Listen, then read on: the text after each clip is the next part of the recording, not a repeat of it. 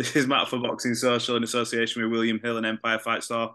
Delighted as always to be joined by Michael Conlan. Slick, obviously we couldn't talk after the fight for obvious reasons. You've had a few days now to sort of digest what was obviously a heartbreaking defeat for you, but you've had a few days. How are you sort of feeling about things now? Listen, I'm still devastated. I'm probably filled a little bit with regret. Um, as it wasn't me in there. I didn't perform. I didn't turn up on the night and had an off night. So that's probably where I'm at.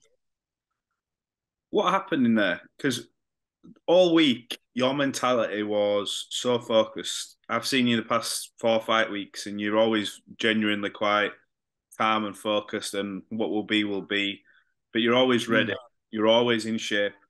I remember I yeah, saw the first round, and what sticks in my memory is your face reddened very quickly. It was almost like it either yeah. hit you on the nose or something had happened. You were squinting with your eye. I heard you reference something about your eye in the locker room. What actually happened in there? Why was it not you in there? Nah, listen. Even from the first round, even how I started the box, like I started the attack. I don't know why. I think I also put an awful lot of pressure on myself. I was saying that it's probably my last chance and shit like that when like saying everything was right and this and just adding unnecessary pressures and it's not the last kind of chance. Obviously I go game 31, I'm still fresh and that and like I seen people saying it was a bad knockout and stuff. It wasn't a bad knockout, the tall coming. I was getting up on the tall coming and rightfully so. It was a good call because Adam knew I wasn't at the races. He knew I wasn't there and he said in the round before, if you don't fucking change what we're doing, I'm gonna stop this fight. So um yeah, I understood the towel coming in. I thought it was right, but what happened was the game plan was out the window. I don't know what it was. I honestly I can't put my finger on what it was, but I didn't stick to anything. Didn't follow no game plan.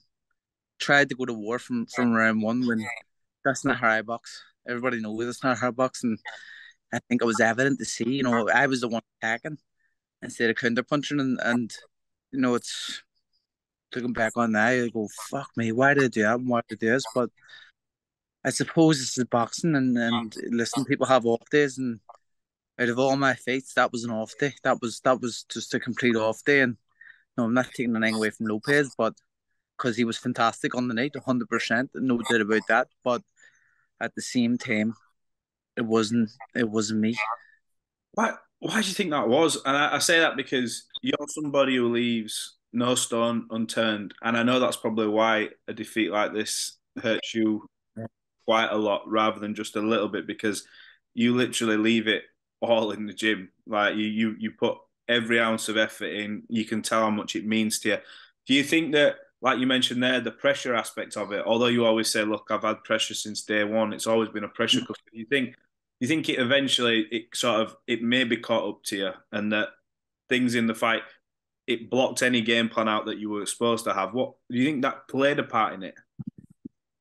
I think it probably had something to do with it. Yeah, I think pressure definitely did. I think this time, maybe not so much the pressure and the of fighting or anything like that or fighting for the title. I think it was just me saying was his last chance saloon type shit. And this is all, this is it. And yeah, in terms of the preparation, I can't complain. The preparation was fantastic and I'd done everything right. Before I fought Lee last year, like I ended up having COVID and stuff before the fight. So obviously I was fucking fuming about all that there, but like, and that actually probably made it a little bit easier to deal with at times. But this one has been harder to deal with because I done everything right, and I just didn't show up. And What that's all. That's all I can say. I was like, it was just I fucked up. I don't know. I honestly don't know what it was. Whether it was too much expectation of myself or pressure on myself, or just had an off night. That's all I can think of at the minute. It was just an off night. Yeah, because I think in boxing, and I talked about this the other day, and you put something quite significant on on a post last night. One bad night what defined me. In boxing now, we have fans, and it's not really their fault if they're casual or whatever they are. But if you go 30 and 0, you're avoiding, you're ducking everybody, and blah blah blah. But fans are like, we want it back to the old days, fight, fight, fight. But then you take a loss, and it's oh, he's done, he's finished, that's not good enough. And it's like, how many times do we see people take a loss and bounce back? I mean, you mentioned Lee Wood. Lee in his Yeah. last fight prior to this just got, completely done by Lara. Yeah. And earlier on in his career, obviously, you had him down on another night that gets stopped. I think was it Gavin McDonnell that beat him, Yeah. Yeah. and look where he is now. And I just think we're always so quick to write people off. Do you think now that you've had a few days to sort of let this sink in, that you're in a sort of a headspace to sort of think, you know what, I can dust myself off and go again? Yeah, yeah, I think now that the fight's done and everything is kind of moving on, and life just continues as normal. It doesn't stop. Nobody, as much as you think the people care and the world cares, nobody gives a fuck really. Um, and life moves on. It doesn't for no one. It's like when you die, the world continues to move. It doesn't stop. So for me, you know, after the fight, I was like, fuck this. Can't be doing no more. I'm finished, kind of thing. Um, but the more I've kind of sat and dwelled on stuff, nah, I don't think so. I'll still take time to make a final decision, but at the minute, I'm already like I'm dressed now. I'm just about to go a run, so I'm going to go and do a run because I need to kind of get back at it as soon as I possibly can, and I want to already. So it's like people put too much stuff on losses, and like as I said, I seen people going, "No, it was a bad KO and it's two KOs." I wasn't actually KO. Like the target threw and it was a fucking TKO. I was dropped and I was dropped. It was a good shot, but people were going, "It was heavy." It wasn't. I was getting up. If you look, I was getting up, but it's just boxing, isn't it? Like, these things happen. You get knocked down, you have to get back up again and go again, I suppose. But I'm all about for you know being smart and making the right moves in my career and stuff. And for me, I think whatever is next will be the right move. Is it just quickly before we talk about that and continue this bit? The fight itself. What was the game plan going in? Because from the outside looking in, and you'd stress this from the build-up, his biggest strengths would be his biggest weaknesses, and that's what from the outside looking in, how this guy fights. Which, by the way, I think bit maybe naivety on my part. He was a lot better than I thought he was in the Yeah. last. Josh, he looks a hell of a lot bigger, also. I have to say as well. Yeah, But listen, improvements. He's definitely improved. He definitely improved, and I watched him fight South Coast before, and he didn't know how to handle, but he definitely improved. He's definitely got better, and he was a great fighter on the night. But my game plan was to box and use my skills and take it later before I start pressing on. But you know, I just got caught in the firefight right away and just went to war. Um, he was big in there. No, not in height, but in size, he looked he put on a good bit of beef anyway. But yeah, listen, it was a good fight. It's not something that I expected to kind of play out the way it played out, but it's boxing. so you mentioned there, obviously, whatever your next move is will be the correct one. I know you've got obviously a very sort of caring family. You have a dad who was in boxing and achieved an awful lot in bringing fighters through. You've your mum there, your partner, you've got your kids. Not to sort of count your pockets, but I assume you're financially okay. Is it? Are they sort of looking at this and going, "Look, Michael, you've achieved a lot," kind of thing, to make sure that this is the right move? Have you had them sort of chats with them yet to say, "Look," because I'm sure they don't. I Yeah, I've had them, and every single one was like, "You're all right." They We're said, "Well, not saying that. They're saying you're all right. Whatever decision you make, it's up to you.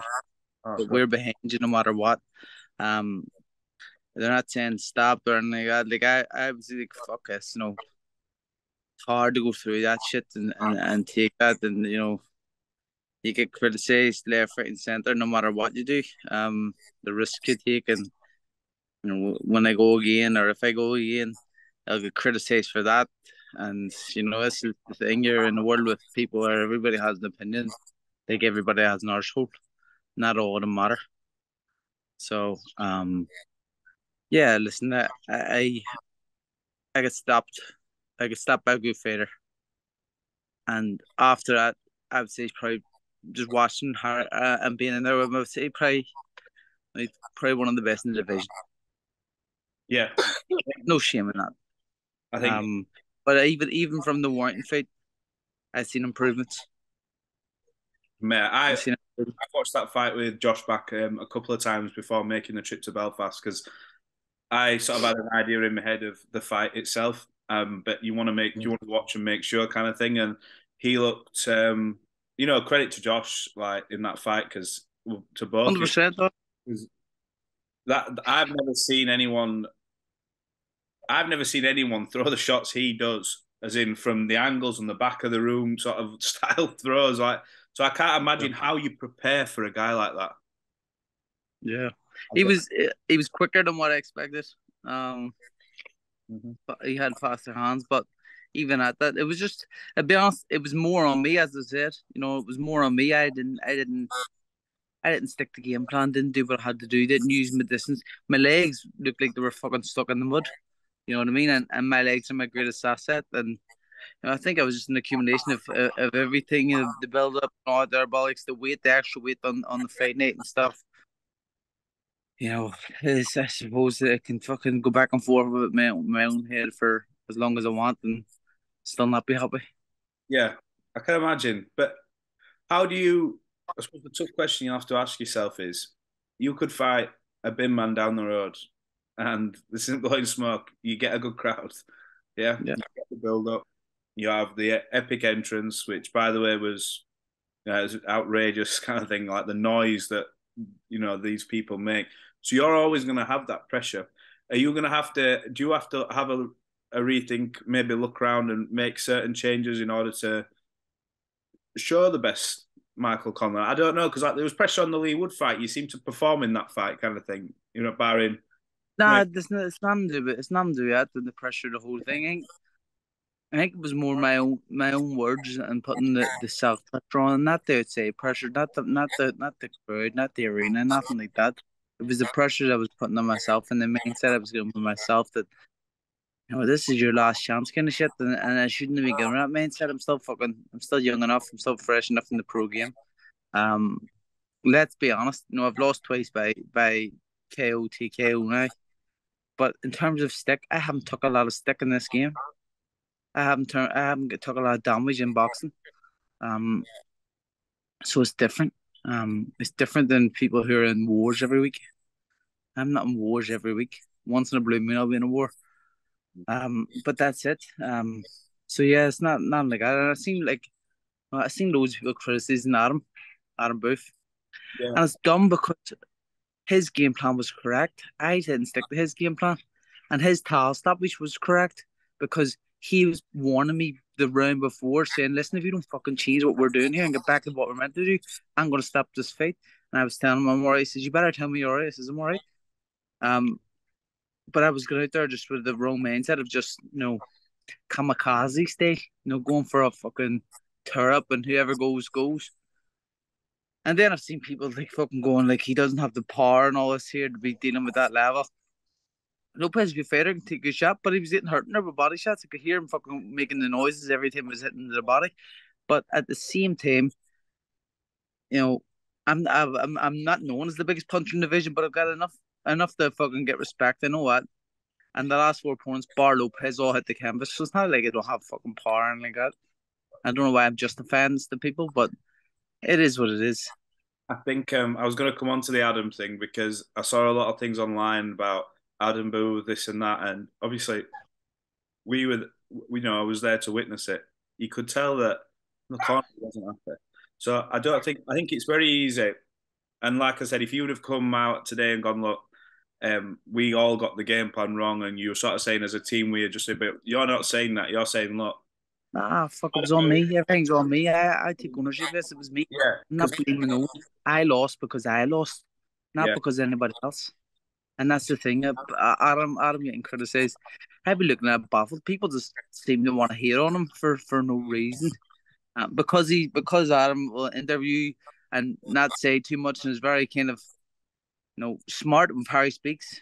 People get annoyed with it, and I just hit it back. You're going, these fucking ways up. It's a Now good. let him handle things how he handles things. He's smart. You know what I mean? Yeah, I think I sort that was the sort of takeaway from it when I was talking to you about the game plan and stuff because I wanted to know when you went in there, did you see something else? Because the general consensus was that you were going to come out there and use your feet, and when you didn't, but obviously, I suppose that shows that he actually how much he actually cares about you. That look, even though you'd have got up from that punch, you still left to take more punishment. So he's saving Yeah, you. Saying, look, you want longevity in this game. yeah. There you go. Like you've been Great warned. stuff. Great stuff. You know, it was a great stuff by him, and he threw the towel in fair play.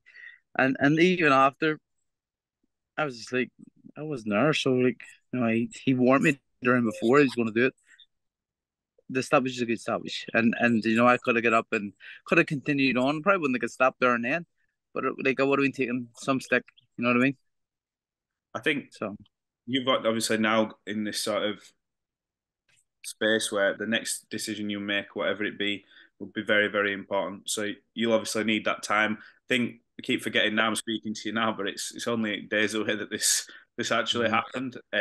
That's why I didn't want to. Even after the fight, you won't remember. You were like, "Do you want to do a bit?"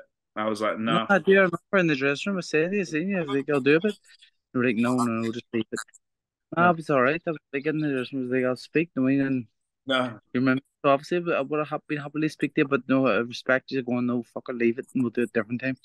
yeah, because after the fight, for instance, like yours, like you were saying, even days, oh, I'm done, done. Today you're going for a run. You've got more of a clearer head kind of thing. Like it wouldn't have Mm, not the right. I don't think it's the right thing to do. Like if it was a close points decision and there'd have been maybe questions over it, we maybe could have. But nah, mm. not for me. Look, let's not go over it. The occasion, the Belfast, the people came out for you again. I'm sure they'll come out for you again. I mean, you've got to look at Uh, after the defeat to Lee, you came back against Mariaga. They filled it for you. You then went and fought Gurphy. They filled it for you. I'm sure when you take stock and have a bit of time out with a clear head and whenever you feel ready, I'm sure you'll make the correct decision. Yeah, yeah, definitely, definitely. Maybe I'll go and be on someone's undercard somewhere else for different for a change. You know what I mean? give it I'll away. go away and be on undercard in fucking Kansas City, New York, or fucking wherever it is, university it is. I'll be like fucking in the middle of nowhere, Hickville, no undercard, fighting fucking Joe Blogs from down the street. Yeah, maybe. Well, look, I suppose final couple of ones from me. Obviously, we mentioned you've got a decision to make, but Hearts still think you could become a world champion? Yeah, yeah, definitely. Like it's not. It does like losing again makes you question yourself, but also having the clarity and to know that that wasn't me, that wasn't how I box, and like when I think about it that way, I'm like, nah, I still can't, 100%, I still can't, but I need to turn up, I need to be me, and I suppose that takes a bit of time. I have to take a bit of time away, think, go through things in my head. It's not done right in boxing. I've done very good in boxing, like in terms of what I've experienced, what I've done, what I've earned, everything I got. I've done well. It's not like I'm fucking sitting here struggling or anything.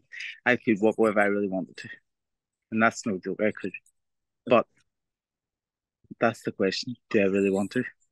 I don't think so. And it's not like I can't sit here and say that. No, I'm gonna be one of them guys like Kale Brook and stuff. When they finish boxing, they want to come back. Their life's not about it. I don't think that's me. It's not me. It's not like I need boxing. It's not like I have to have it or like go through anything. Like I could walk away from boxing in the morning and be all right and happy like mentally and stuff. But I still know that there's stuff there for me to achieve, and I still have me to do that. Have you thought about the weight? Have you looked at it and thought maybe Weight's all right. Listen, I've seen people talking about this, like maybe need to move up weight and stuff. Bollocks, don't need to move up weight. I made that weight easy.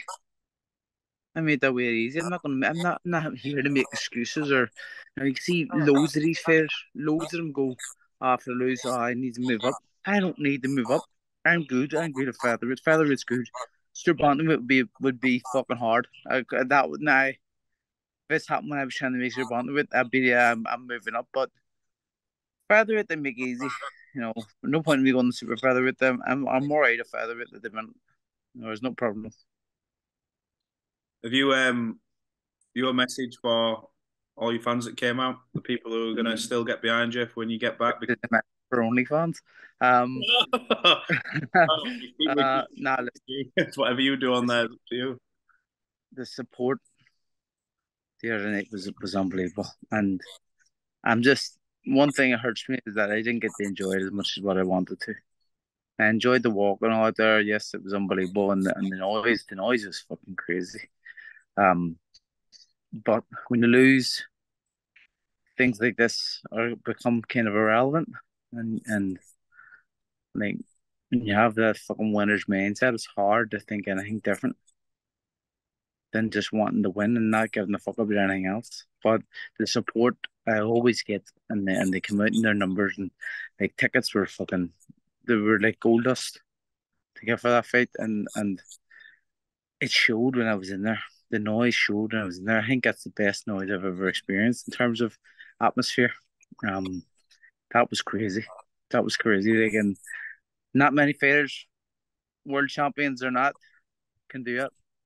Yeah, I was just about to say, I think whatever you decide to do next, your sort of legacy, as well as like the achievements you've got from the amateur game into the pros, you've got something that 90% of fighters probably haven't got. There's a very select few who have what I'd you say, have. I'd say, I'd say, in terms of people who box, 99%.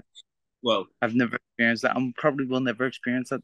There's just a small number of fighters that actually get to experience that type of shit, that level, and that magnitude. So I'm very lucky in that sense, and I'm very grateful because you know what, since it as well, like I've seen loads of messages getting in saying like, please don't quit. We love you. We support you no matter what. All things they got, things they got. I swear to God, they mean yeah, um saying messages of support, they mean yeah, the message support, like I have read a good few there, and it's hard. I always say like it's hard to read the good without reading the bad. So when you read the good and taking the good, you also taking the bad. But the ones I have read and the nice ones, fuck me. Like people saying no matter what happens, we still support you and we back you. Please come back. All stuff like that. That's nice. It's lovely to hear.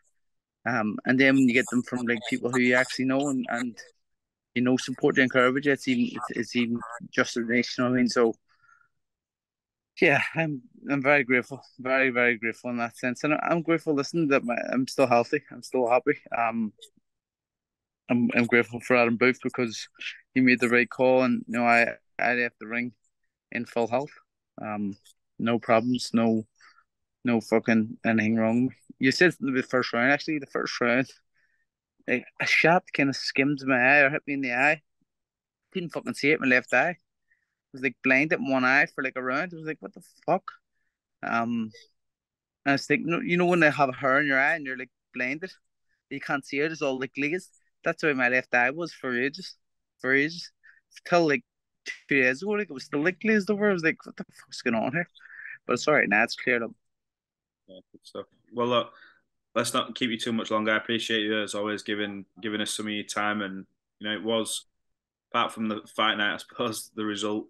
It was a good week, and I'm sure you'll make a decision. And if you go again, it'll be another good week. And let's see. I think the Michael Conlan journey is still continuing. There's still more chapters of the story to be written. 100%, 100%. I'll go and I'll have a nice summer break. I'll go away. I'll go to Ibiza. I'll go away with the family, and I'll do a load of things. I've been away for fucking 17 weeks. It's been a long time. I've been in a regimented kind of lifestyle, diet, everything like that. And now the last 6 days or 7 days, whatever it is, since the fight, I've had like a fucking pig. I'm about I weighed in what 8 stone or 9 stone, sorry. Um, 57 kilos. I'm probably about 67 now. Let, let, Easy. let's be honest though. Like, if you've been through what you've been through, you're allowed a cheat week, my friend. Like, I was why I'm going running because I don't want to be fat. I actually don't want to be fat. I booked myself in for a marathon stuff as well. Oh my God. I've never done a full marathon. Done half marathons and stuff. Done my half marathon record is an hour 22, and I've says that the first marathon I actually do, I want to run a sub 3 hour marathon. So I've got to train for it. Now it's October, in Venice, in Italy. It was the only one I could get, but I'm going to do a half marathon in Berlin in August, and then I'm going to do a marathon in Italy. And this was all when I said I was retired, by the way, as well. Yeah, yeah. So Have a break. I was like, I need something to focus on. So I'm gonna have to get another training program, another 16-week training program, and just run every day now. Yeah, but make sure you do rest. Right. Make sure you have a I break. want once a week. Once a week, I'll be a rest. Right. Looks More like. often training starts today. Well, I wish you well on your run today, especially after the week from what you've eaten, right? So, um, good luck. We'll catch up again soon when you've got some more news, I suppose. And one of them things in boxing, you come up short, but that's life. Someone has to lose, and I'm sure. As I said today in a post, one loss can't define the rest of your career and what you've done. So, um, I've achieved enough of that in my career. I've done fucking things in my career that no one will probably ever do. Um, 90% of the world probably never do. Win fucking world amateur gold medal where no one from Ireland's ever done it. So, and even the things I've done as a pro, interim world champion, fucking everything else I've achieved, places I've fought. I am grateful and I'm blessed. And people can sit and criticize and say what they want, but go and do it. Knowing, go and do it. That's all I'll say. Go and do it and see what you can do. At least in trying. That's all you can do, bud. Look, mate, we'll catch up again soon. Thanks for giving us some of your time and go and enjoy the rest of your day doing whatever you're doing. Sweet mate.